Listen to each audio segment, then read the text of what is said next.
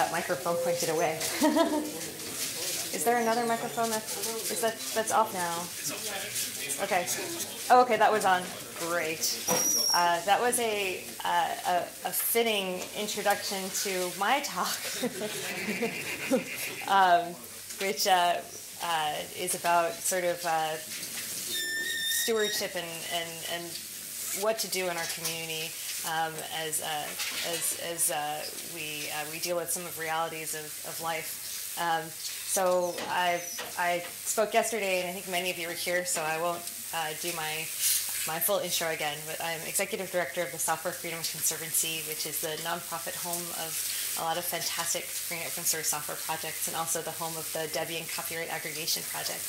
I'm a lawyer, but I only do pro bono work now, which is volunteer work, and my clients include the Free Software Foundation and the GNOME Foundation. I co-organize Outreachy, which Debian participates in, which is an internship program for women and other underrepresented groups in free and open source software.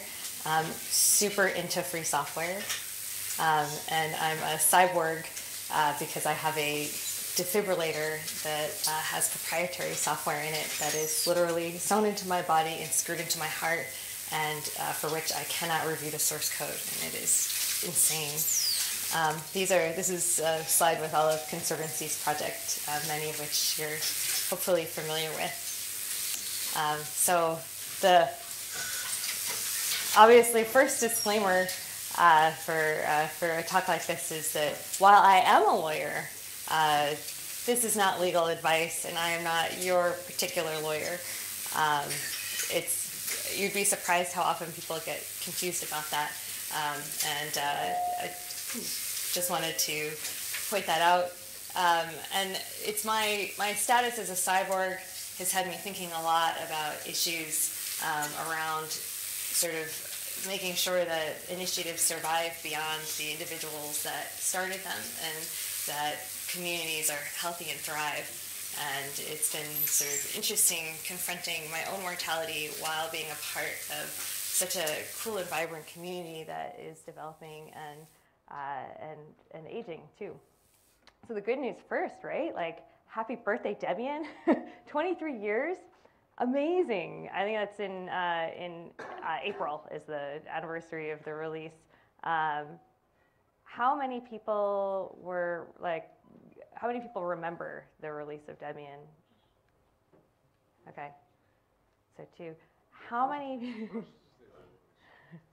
many people here are younger than Debian? More people here, so more people here are younger Debian than remember Debian, which is amazing. And just because we have a birthday cake up, how many people are celebrating their birthday or have celebrated their birthday here at Debconf? Let's just applaud these people. Hooray. So 23 years is a long time in my country. That means that Debian can drink and Debian can vote. But the thing is, we have people who have been involved in this project the whole time, and we as a community, looking around, are generally, well, no one is getting any younger, right? And with that comes a lot of considerations, and I know this is a really kind of heavy topic to have so early in the morning, so I have a small mechanism for dealing with this, which is baby penguins, okay? We're gonna have some pictures of baby penguins as we talk about some of the more difficult topics. And I thought penguins were appropriate because we can see them nearby, which is super cool. So the really serious topic is that we've already lost a lot of people who are important to us. I may have missed some names. This is from looking around the internet, and some of the deaths have been more publicized than others, and so I may be missing them. But I wanted to take a minute to remember the Debian contributors who are no longer with us. And I felt like having a talk about what to do in the future is not complete without thinking about those who are no longer here. So many of the names on that list were people who died quite young. and tragedy can happen to any of us at any time. It's just sort of the nature of life. And Debian is fortunate enough to be such a rich community with so many people that it's statistically going to happen at any point. But we as a community and as a free software community have been aging, and we see overall more gray hair, and we have a hard time finding people who have all of the T-shirts for all of the conferences from the previous years, and it makes it a fun challenge. But there are a lot of things that I think we haven't thought about very deeply as a community, and we haven't figured out ways to address them. The good news is that we are already doing a lot of things right. Free software inherently is planning for the future because we're developing everything out in the open, and there are good records and repositories for what we're doing. I think as we make sure that we have archival resources, and there's going to be an interesting talk about that here, an announcement around that. I think that's part of it, but also the ways that we handle our community and invite newcomers in. We have mechanisms for how we interact with each other. We've got discussion channels. Everything can be logged, and when somebody dies, it doesn't mean that their work dies with them, because their work is a living part of Debian, a living part of our free software projects. So it's pretty cool, because inherent in the way free software is operated is some mechanisms for making sure, to make sure that we can all work with each other. We're making sure that our legacy is built in, and that we can continue working with each other.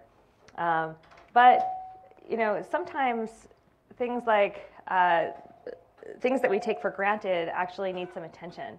So a lot of the legal mechanisms around free and open source software is copyright. Is there anyone here? And so who here is this their first Debconf? Awesome, cool. Yay! Right. And how many people here, this is their first free software conference at all? So a couple of people, that's great. And does anyone here not know, and it's totally understandable because you have to learn about this. How many people don't know about what copyleft is? Does anyone not know what copyleft is? Okay, so copyleft is a mechanism whereby we use copyright but for sharing. So free software is actually predicated on a legal framework. While it's all about the software, in order to make sure that we share software, we use copyright in order to share. And there are two major license styles. I'm going to go super fast, sorry everybody. Two major license styles. To oversimplify everything, there's permissive licensing, which basically says you can do whatever you want with this license. And there's copyleft licensing, which says that you can do whatever you want with this license, provided that if you make modifications and distribute those changes, that you do so under the same license. So detractors have called it viral, but it's like a snowballing effect of forever free software that basically makes sure that the software is forever free. And it's because of using these legal mechanisms that we are able to have this amazing, rich technological collaboration. And it's a really interesting legal hack, but it basically comes down to copyrights. No matter what kind of community that you're in, to have assurance that you can build on the software that you used before, you have to know that you have the permissions to use it, and that those permissions are ones that will survive scrutiny. So sometimes it's simply not enough to know that the software has been licensed freely. Sometimes there are interesting things with licenses that happen. There's license compatibility. All of these are deep legal concepts that there are plenty of places to discuss online and get really deep into it. But there are some things that there are times that you need to be sure that you have the ability to review your licenses. So has anybody here been involved in a relicensing where a project had to relicense their? Okay, so like a quarter of the group have been. How many people here choose not to license their code when they write it under an or later? So how many people here prefer to do like GPL v2 only or never to do or later. So used to, right? So that's like maybe like an eighth of the audience won't do or later. How many people deliberately try to do or later? So like, okay, like a third. Okay, so this is really interesting stuff, and you think that this stuff doesn't really make that much of a difference, but it turns out that if you choose a particular license that has no upgrade clause, and with the GPL has no upgrade clause, and that means that the GPL, when you choose GPL v2 or GPL v3 or any of the GPL family licenses, there's no automatic, like, if there's a later version of the license, it automatically gets upgraded to that license. Other licenses have that clause, but the GPL, none of the GPLs do. And so this is resolved by having when people choose a license, they say GPL whatever or later, and that's kind of like meta licensing. This is all like you guys are all licensing experts coming out of this. So what happens is that if you've chosen a particular license and there's no upgrade clause, or if there's some reason that a license is incompatible with other software that it needs to be combined with, you could be in a situation where you need to do a relicensing. You can do a relicensing provided that all the people who hold the copyright are available to relicense it. And so I have been involved, more baby penguins. I have been involved in a couple of relicensings where a number of the contributors had died. And I was in the situation where I was talking to the surviving spouse in 3 occasions to explain to them why we needed to do a relicensing, why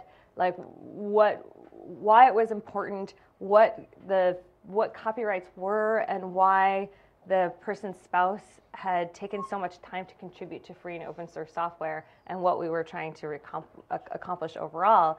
And in 2 of those situations, I was successful. You know, I was able to explain, this is what free software is. It's really cool. Your spouse cared deeply about what we were working on together, and wanted, you know, this is a really cool legacy that, you know, that this person had. And by relicensing it, it means that their software will be included in software, you know, in the ultimate product, even though there's a relicensing and even though this person is no longer alive and contributing to the project. But in one situation, I couldn't convince the spouse. The spouse said, well, you know, he wanted to provide for me in this instance. He wanted to provide for me, and so I know that he wouldn't want me to relicense it because he would have wanted you to pay me. And I said, well, he was contributing his software to this community because he cared about it, and it's world-changing software. And she said, well, if it weren't important for me to be relicensing it, you wouldn't have called me, and you wouldn't have gotten in touch. And obviously, it's extremely important to you, and therefore, you should pay me. And I went again and said, and in the end, I was not able to convince her, and we had to write that software out of the project, which surely wasn't the right result. And I couldn't figure out how best to explain it. And at the end of the day, you know, we did the best that we could, but she wasn't involved in our community, and she didn't understand the goals that we were trying to accomplish, and I failed to explain it in a way that was convincing to her. And I think that probably is not that unusual. That I think that maybe most of the time, significant others, spouses will understand what the goals are of free software because we spend so much of our time doing it that we talk about it. But sometimes it simply doesn't, you know, not everybody shares the same understanding or the same values. And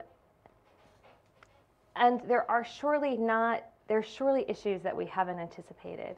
So there are a lot of reasons why we might want to relicense, whether it's because we're using different software that we hadn't anticipated and combining it from one project with incompatible licensing terms to another.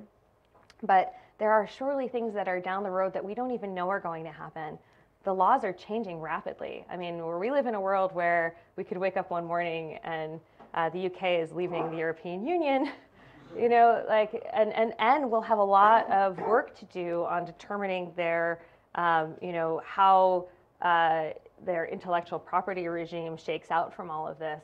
There are a lot of areas that could change. There could be, you know, new laws in places where we're already familiar with how things work, or we could wind up having countries become much more critical, like much more involved in free software, higher percentages of population from places where there are laws that we're not even that familiar with that turn out to be obstacles to participating together. There are a lot of reasons why we might need to have mechanisms over the control of our copyrights and our code that we haven't even thought of.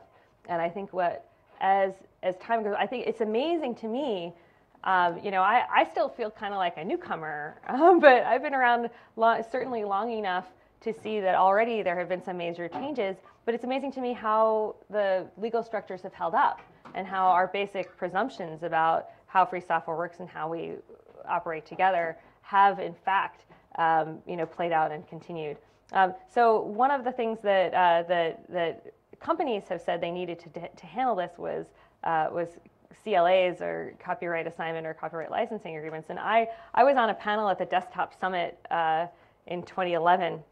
I had just become executive director of GNOME, and that's Mark Shuttleworth there, sort of introducing some of the ideas around why Canonical wanted copyright assignment, and that's Bradley Kuhn and Michael Meeks, who were there, basically teaming up and saying, we won't have copyright assignment, we won't have CLAs.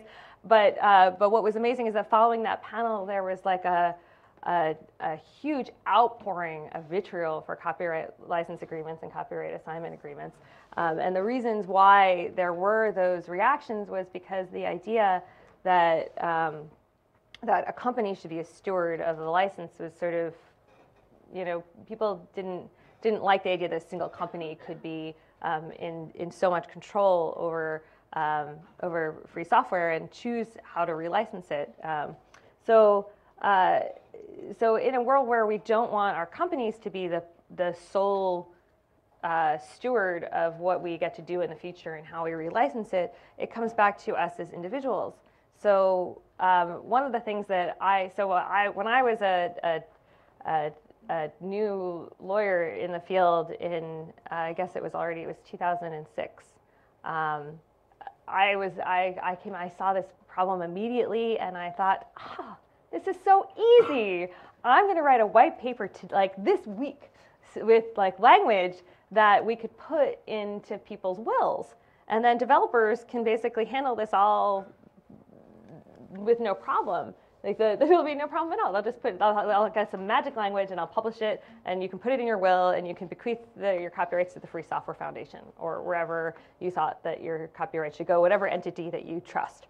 But I called a trust and estates lawyer, and she started to laugh. And she said, well, I don't know. I mean, I'm just a trust and estates lawyer in New York, but that's not really going to work. You know that. And I was like, no, that's not going to work. So I called trust and estates lawyers in other major jurisdictions in the United States. This is all state by state in the U.S. So I called a trust and estates lawyer in Oregon and in Massachusetts, the places where a lot of free software people live. And the answers were mixed, but at the end of the day, it's clear that it's not a silver bullet that you can simply bequeath your copyrights to someone and have that work out. What happens is that there's a chance that the copyrights, so that the will be probated, and probated is basically reviewed by a judge. It will have to go through legal mechanisms in order to test its validity and determine how it needs to be implemented. And if the will is probated, there's a chance that there could be taxes levied on the copyrights that are bequeathed. So it's possible that if you just sort of say in your will, I want my copyrights to go to the Free Software Foundation, then there's a chance that while the Free Software Foundation may be the right place for it, and everybody wants your copyrights to go to the Free Software Foundation. I keep gesturing to John, who's sitting right there. But while that might be the right thing to do, if there are taxes levied, it could come out of the money that the estate had.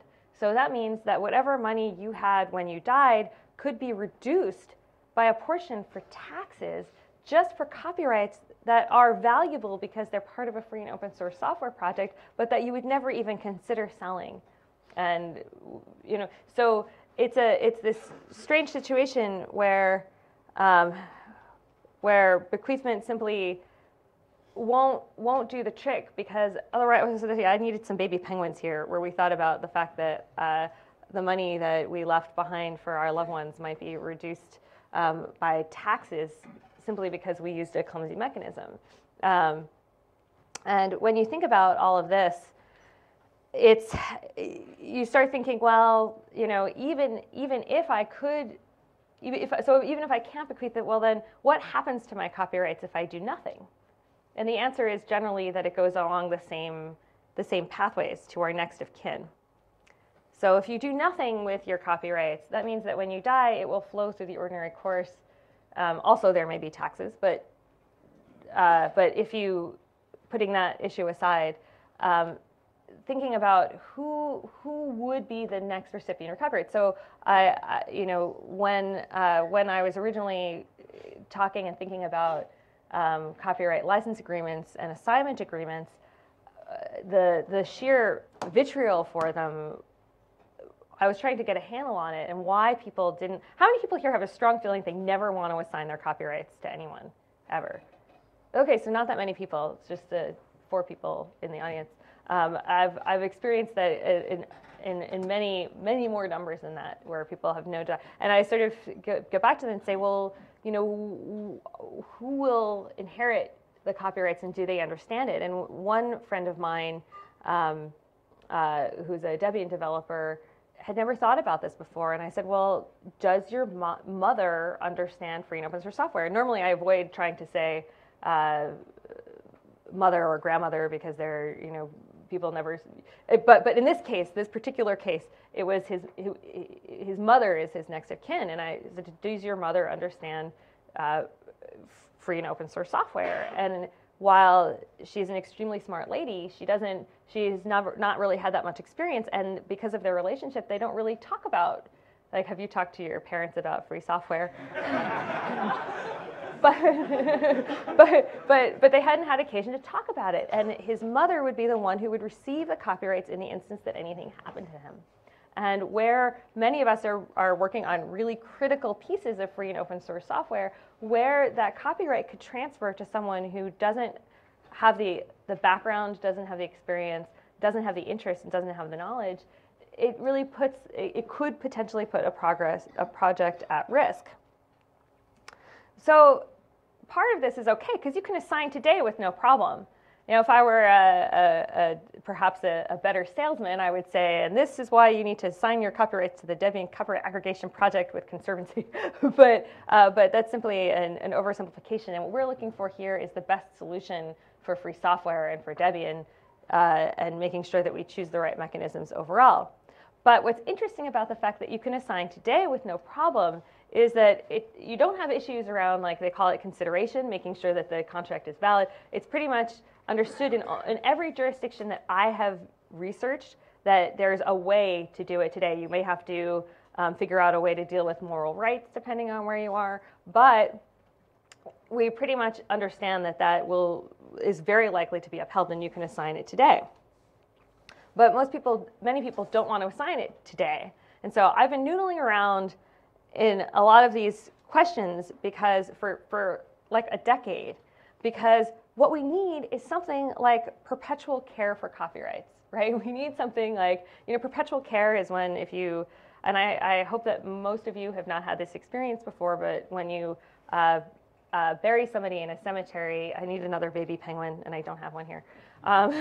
When you bury someone, you can purchase what they call perpetual care. So they do plantings, and they agree that they will continue to maintain the gravesite and water the plants. And you can buy this for yourself. It's there. You can do what is like a living will. And I highly recommend to everybody to think hard about their what they want to happen when they die, because it's like one of the best gifts you can give to the people you love, to already have arranged these things before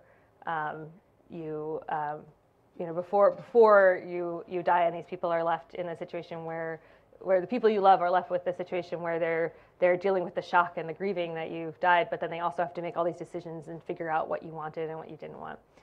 We need more baby penguins.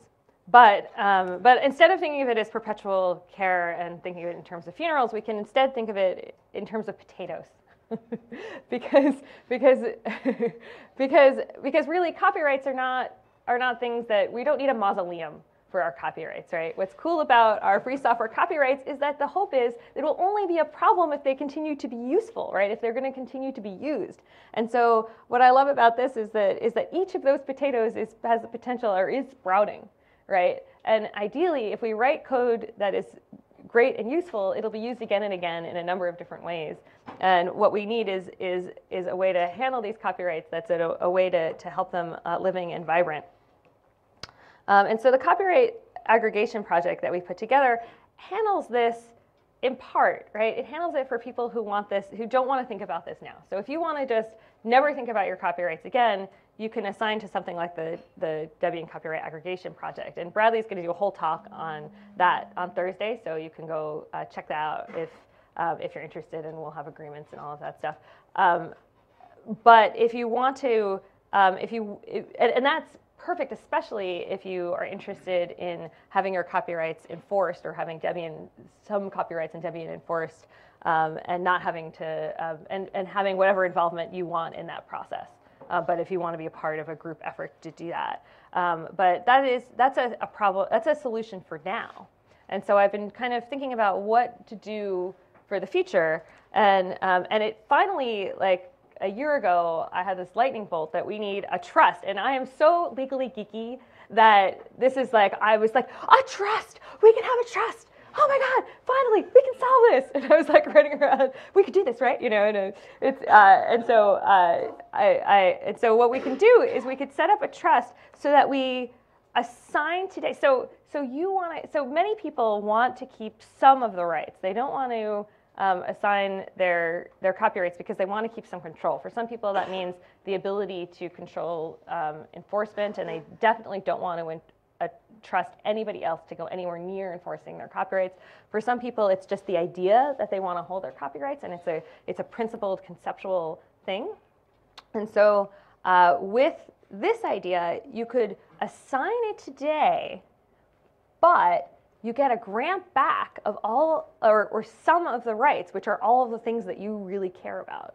So basically, you could put your copyright in a trust today, so that it's physically, like it's not physically, but it's legally held by a trust, and then the trust then grants back to you the right to enforce in some circumstances, or your right to, you could sublicense it, so you could license it under something else. A lot of times that's not particularly meaningful because the software is part of a project that has a particular license, but the idea that you could sublicense it, you could do that, and you could have all the rights that you would have had if you kept the copyrights that you care about, but then the copyrights are held by the trust, and when you die, that grant expires.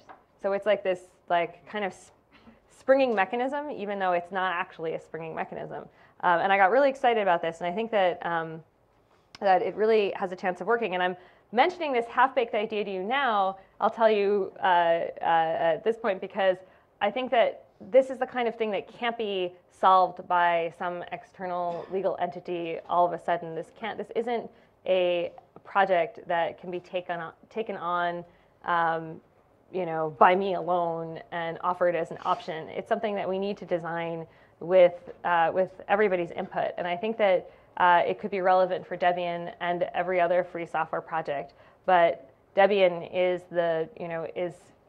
such an important leader in thought for free and open source software. And so I'm going to continue to develop, telling you where this idea goes, and think about it and tell me what you think, how the idea could be improved, and then also where it could possibly be funded.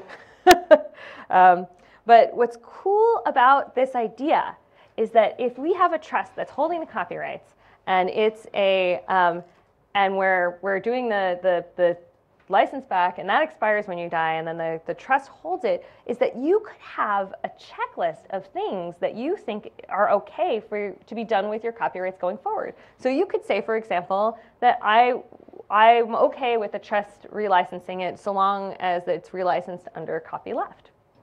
I'm okay with it relicensing so long as it's under only a lax permissive license. I'm okay if it's relicensed by any license under any license that's stewarded by the Free Software Foundation, or another entity that you particularly trust, and or I only want it to be relicensed for a change in the law. So it's cool because we could do like a Creative Commons style simplified checklist of what you're okay with being done with your software going forward, and I think that's. But then if we do that, we also have this really cool opportunity for a registry for free and open source software. So in order to assign your copyrights to this, obviously the trust will have to maintain contact information for everybody and keep track of what they hold in the trust, which means they'll have the infrastructure for a registry. And one of the things that we've had a problem with, or that we've come across with in Outreachy and bringing in people from diverse backgrounds, is that not everybody wants to be identified. I mean, how many people here are reluctant to put their real name in any public place? So quite a number of people, and there are probably people who didn't want to identify themselves. So what you could do with this particular idea is that the trust could hold up. You could register a handle and have it in one place, or two handles or three handles, and then you have the benefits of anonymity while having the legal structures in place so that there's not the danger of having copyrights that can't be tracked and can't be and aren't looked for. And also it helps people who have reason to change their name so that they can contact it in one place. With the relicensings that I have done, there have always been pieces of software that we couldn't relicense because we were never able to get in touch with the person again because they were using an old email address. So here you would only need to keep your address up to date with one particular entity. And then I got thinking, what's even cooler about it is that it might not have to be just for individuals. So if companies did this, we could have the same kind of springing arrangement where companies could put their copyrights in a trust and get all the rights granted back to them, but that could terminate upon, for example, an acquisition or some kind of change in policy. If a company, it could be whatever the company wants to do in terms of showing its goodwill to the environment. So for example, if it files for, if it prosecutes a patent. So it's a really interesting legal mechanism. I'm almost done actually, and then we can open it up for questions. So there's a lot of possibilities with this, and I think that that I have to admit that it's totally vaporware. I've been working on this for a very long time, but there's no there. We don't. I think that once we design it, it'll be very easy to put it in place legally. But if we put something in place to care for our copyrights and stewardship of our projects if we put a project like this in place, we need to make sure it's right. We need to make sure it's really right. And we need to make sure we have the right public mechanisms for talking about whether this is the trusted entity that everybody can believe in or not. We need to design its governance. It's a huge project, and one that is uncomfortable because we absolutely have to talk about the fact that we are all going to die. It's easier, baby penguins. It's easier for me, it's like sort of, it's been hard. Well, I've been thinking about these issues in part because of being public and talking about the fact that I have a heart condition, which is something I would never have liked to do and I would never do it if I didn't think that it would explain software freedom so well. But having so many people say to me, "Oh, that's so horrible for you," like, are you going to die soon? And so it sort of made me think a lot about these issues and how. And how we are simply, while we're really good planners in free and open source software, we're not confronting these issues around the legal mechanisms and the fact that that we're going to have a big changeover at some point soon. And in the meantime, we have to continue doing all the things that we're doing to tend to our social structure and expect turnover in our participation for all kinds of reasons, including death. So in the meantime, the fact that Debian participates in Summer of Code, and how many people here are Summer of Code graduates and Outreachy graduates? So, yeah, or participants? Or participants. Participants is good. And yeah. So a lot of people, and finding ways to get new people involved is going to be a really important part of the social mechanisms of staying vibrant and staying relevant, and also continuing to talk about our ideals and of freedom and not taking those things for granted. And then also there's a lot of opportunity with age. Aside from all of the cliche things about the experience that one gets with age, which is surely true, is anyone here willing to admit that they're thinking about retiring? Actually quite a number of people in the audience, right, are thinking about retiring. And so there's tremendous opportunity because, free software is so much fun. And so when people retire who are free software people, they're probably going to write a lot of code. There's going to be a really cool opportunity if we continue to make it fun and are excited to get people who are retiring into our communities. They might contribute a tremendous amount. And keep rocking Debconf. Having a conference where people are really excited to come, where they'll travel all the way to whatever location that Debconf is hosted in, is a really important part of maintaining culture and passing on the ideals so that the project continues to be vibrant. And that's the end of the proper talk. I should mention that Conservancy is having a fundraiser here. And we have a matching, anonymous donor has generously agreed to match donations for Debconf attendees. So if you donate and indicate that you signed up at Debconf, we'll get double, which is really, really cool. So thank you very much. And I think I have a few minutes for questions, and there was a question back there. Was the question where? James. There.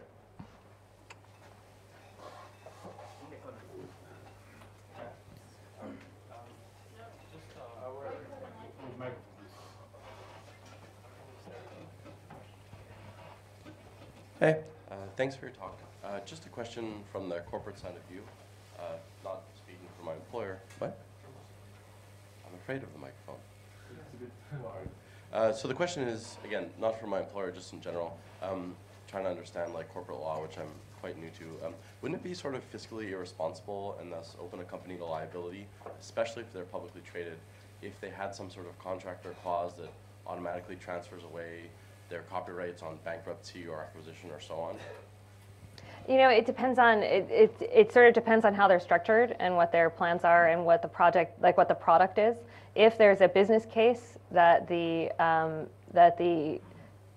product will be more successful, if they're, for example, if you're building a product from a product that relies on free software from the beginning, and you believe that you will get a lot of investment, a lot of successful external R&D, if you'll get a lot of benefit and a lot of buy-in, and it's a product where collaboration is essential, and then you can sort of set these things up in a similar way. It's part of the overall risk analysis for the company. It's just like your question is very similar to questions that were surely asked originally about free software licenses to begin with. Isn't it irresponsible in opening a company up to liability to grant a sharing license over our software? So it's sort of companies will have to come, and it's sort of a tiny bit of a flight of fancy, because I think it will be somewhat unusual, at least initially, for a public company that's a large company in our space to jump into this. But I think that especially for small companies starting out, or for new products, especially for free software projects that are collaboration efforts, that it's a demonstration of good faith to do this. And provided that all of the rights that are necessary in order to protect the company's interests are built into it, I think it should be possible. I guess I think it's a good idea. I'm just saying that I think companies are very risk averse, and even getting companies to copyleft has turned out to be quite difficult. So this might even be insurmountable in many cases. It might be, but I would say that people definitely thought that copyleft was insurmountable, and pretty much they're all using the Linux kernel. So it's all a risk analysis. So as per my talk yesterday, if companies can convince can convince everybody that permissive licensing, that whatever holds the most rights for them is best for it works, then they'll take advantage of that. If we can convince them that there's an advantage to participating in something like this, just like there's an advantage in participating in the Linux kernel, I believe they might do it, especially for new initiatives. I think that it could be a very innovative show of good faith. So, hi, Sam Harbin. First of all, this is really interesting stuff, and thank you for presenting it. So, I'd like to ask you to consider something when developing this trust. As I've been thinking about what I would like to happen to a lot of my stuff, when I'm no longer in a position to make decisions, whether I'm dead or simply incapacitated. At least in American jurisprudence, the copyright was supposed to be a limited time right that, in exchange for this limited time monopoly, you're more willing to share your stuff, maybe by selling it or whatever. Mm-hmm. And, for a variety of reasons, copyright has gotten to be a fairly long-lived right. I think that being able to have an option like where, say some number of years after my death, like order of 5 as opposed to, 75? No, it's like ridiculously long. Now, may as well be forever, is what I feel. Well, yeah, but I mean, it's not officially forever. Oh, no. But I mean, we've seen the Supreme Court case, but where effectively a few years after my death, basically things were licensed under the most permissive license as possible, effectively as if the copyright had expired. I at least would find that sort of option very appealing, because I think that there's a balancing act between grabbing power, and copyright is a form of power, and also accepting that I don't want to control the future, that I want to let the future do its own thing. Yeah, I think that's absolutely. I 100% agree with everything you said, and that's one of the things that we could do with a trust is we could have an option to have your works licensed under CC0, which is effectively as close to the public domain as we can get in many jurisdictions. Yeah. So I think we just have some time for some more questions because there's no talk directly afterwards. And if anybody feels like they need to get coffee because it's early, feel free. What might be social reasons why people involved in free software? We are not here. I can't hear you. It's not on. My job to do this, right?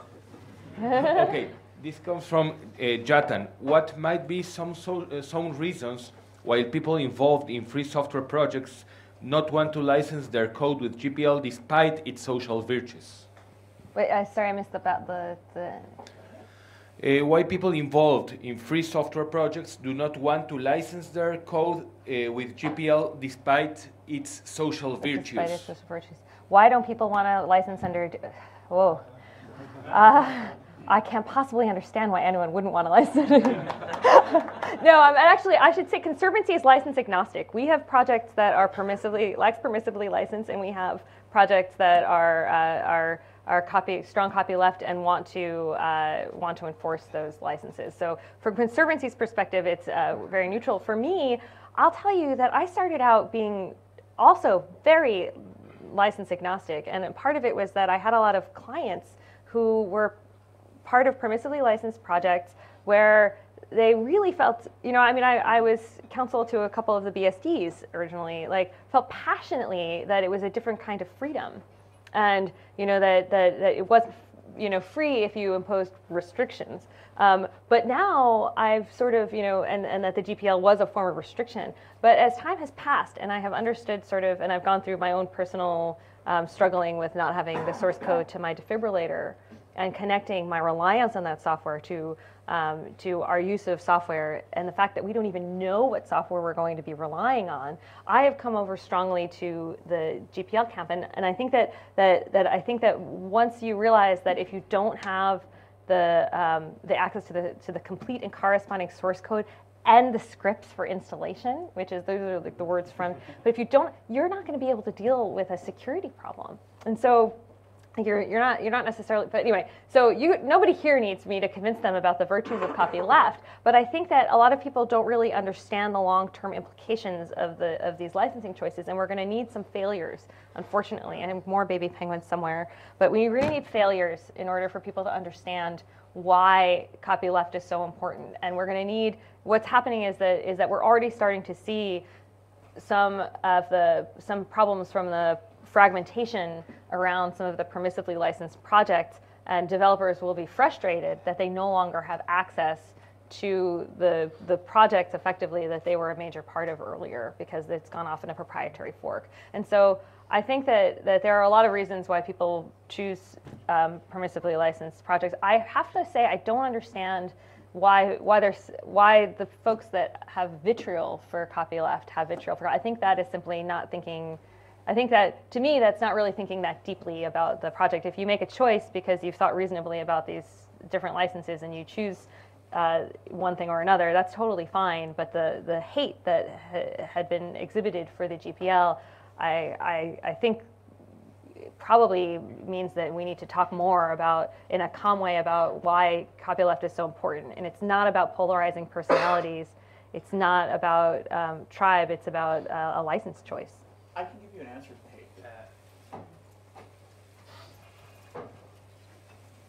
You was? No, Sam?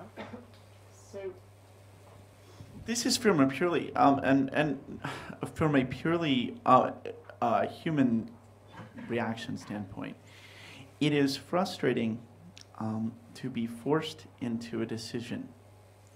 And basically, the GPL is all about creating incentives that are so strong that that you will choose, that that in some cases there have been people who have had to use the GPL because there was a large enough commons, and that's a specific design goal of the GPL to create that commons.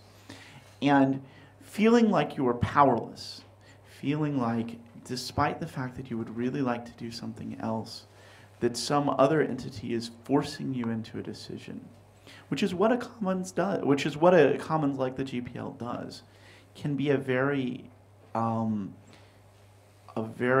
emotionally negative experience. On the other, I do understand the flip side of that, but I mean that kind of force, when it's applied to you, is something that may get a really strong negative reaction. Mm-hmm. People, I know this topic can go on for a very long time. We have lots of things to ask, and I'm sure this can, with this community, this can lead to a endless debate, which will be very productive. But well, Karen's still here. We could maybe do a BOF on another day if people are interested. Yeah, so please, we are over time already, so okay. I'll have to cut this session short. And well, thank you very much. It was Thank you all.